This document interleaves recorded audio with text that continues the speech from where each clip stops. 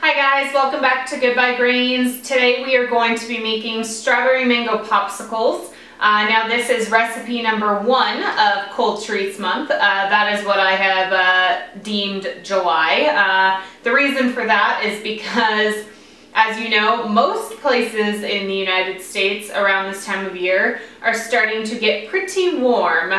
So a nice cold treat at the end of the day or in the mid-afternoon after you've come in from, playing outside or going on a bike ride or hiking or something like that. It's kind of nice to have a little bit of a cold treat ready for you in the freezer.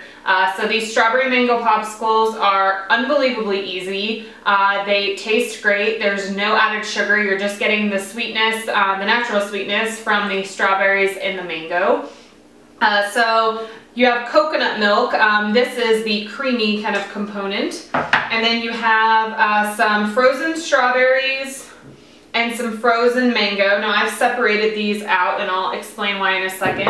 And then I'm sure you could do this with like ramekins, and like if you line a ramekin with some plastic wrap and then use like actual wooden popsicle sticks, I'm sure it would work. But I have one of these little popsicle molds.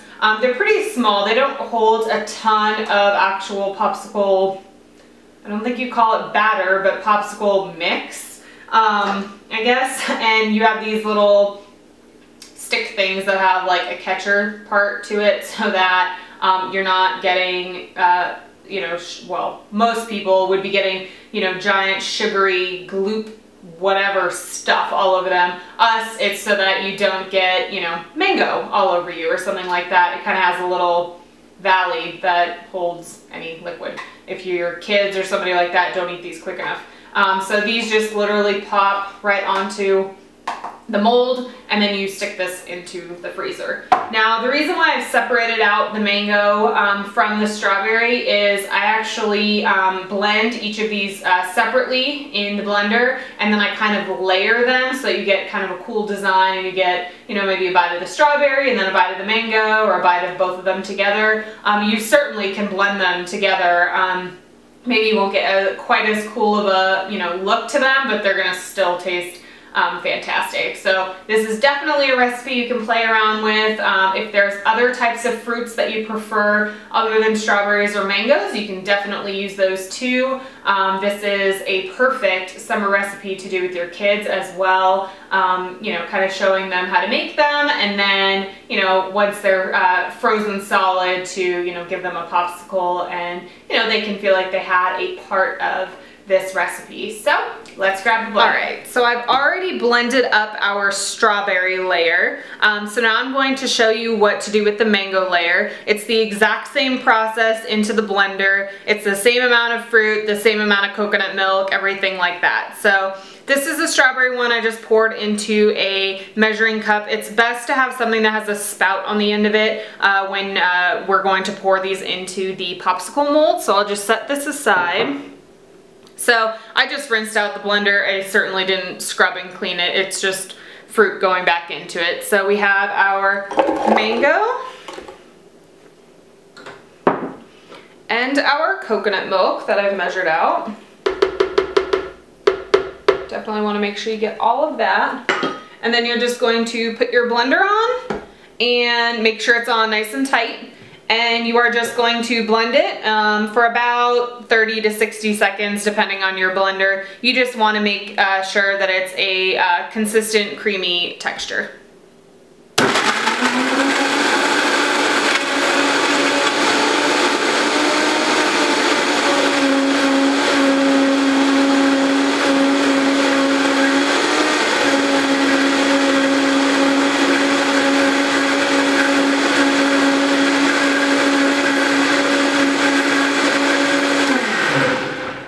Okay, so that was pretty quick. So you can take off your lid and take this off. Let me move the blender out of the way.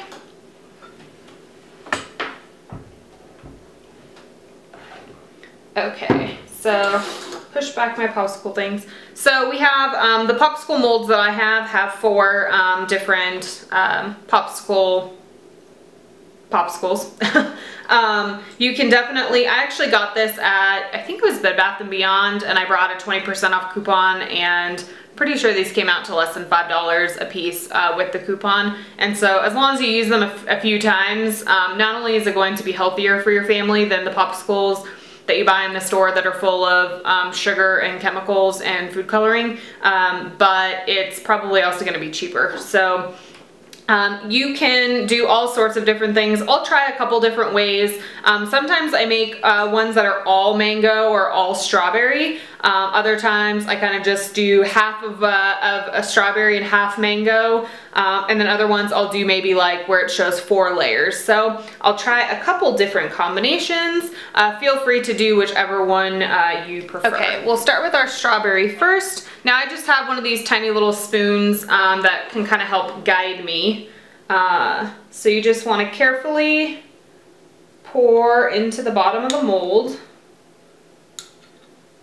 So for that first one, I'm going to do half mango and half strawberry.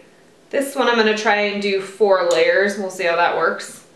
And then I'm going to do one all strawberry. And then I'll do one all mango. Now I know for these popsicle molds, you want to fill them, actually maybe let me take a little bit out of here. You want to fill them to about 1/3 to 1/2 of an inch from the top, because when you put in the popsicle mold, just this tiny little bit of space is going to cause it to rise. You can definitely fill it though pretty close to the top. It doesn't need to be like halfway down or anything, because whatever kind of starts to come up, it's just going to fit into this bottom part of the mold. So now we have our mango one. Let me kind of shake this around. And you can use, if you want, you can use the same spoon or you can use a different spoon. I'm just going to use the same one. And so for our first one, let me actually move this out of the way so you can see it. For the first one, I was doing half and half.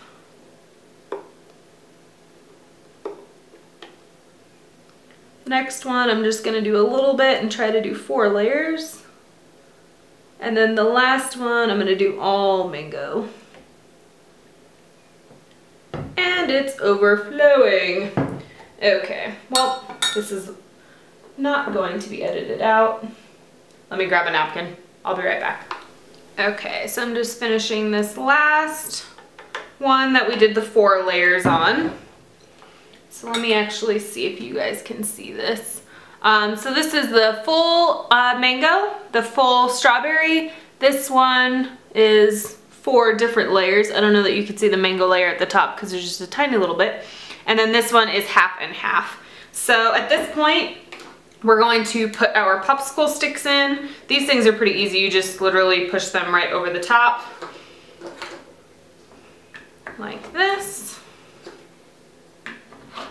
And now we are going to throw these into the freezer. Well, not throw them, place them into the freezer. Now, it depends on your freezer. It depends on the size of your popsicle mold. I usually leave them in there at least for a few hours.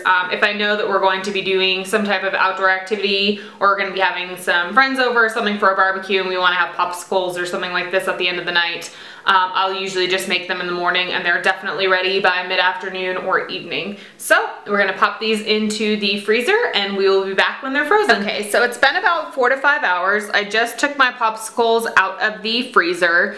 So now what I do, or what I think the easiest thing to do is to take each popsicle out individually right before you're going to serve it. So I actually have a measuring cup that I put some water into the microwave for about 1.5 to 2 minutes. You don't want it to be boiling, but you definitely want it very, very warm.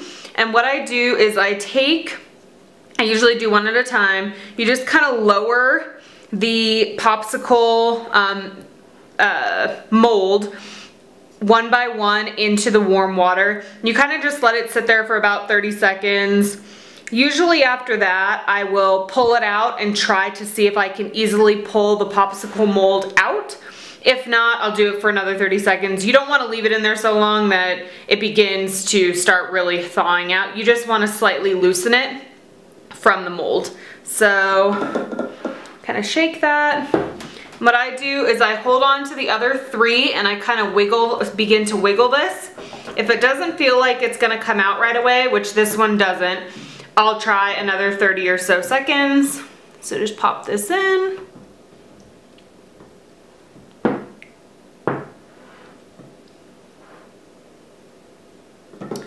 We can try it again. Hold these other 3 and begin to wiggle. Now it's definitely getting a lot looser. So be careful, because right when it releases, it will release. So as you can see, this is the one that I did half strawberry and half mango. It's perfect, pretty, you know, light pink and pale yellow colors. I know if you probably have daughters, they would be, you know, in love with these colors. Boys maybe as well. So is what I do if I'm going to be serving all of these. Once I release it, I will put it back in, just not, I won't press it all the way down. I don't know if you can see this, but all of these ones are completely flush. This one's just kind of hanging out here. So if I'm going to be serving all of these, I will do each next one individually, and then you can kind of just serve them all at the same time. So I hope you guys will give these a shot this July. Your kids will love you. These are actually one of my husband's favorite kind of sweet treats. They certainly are treats because they are using probably some of the fruit that are the more sugary types of fruit, and your whole goal is to use them, you know, use fruits that, especially when they're frozen, they're usually picked at the peak of, you know, ripeness and, you know, have the most developed sugar. So these are going to taste sweet, but they really, I mean, I personally don't worry about eating these. It's all natural, you know, fruit and stuff. You're not even adding honey or anything like that. So these really are a perfect summer evening treat to sit out in your backyard and just relax with your family. So give these a shot, and I will see you guys next week. Bye.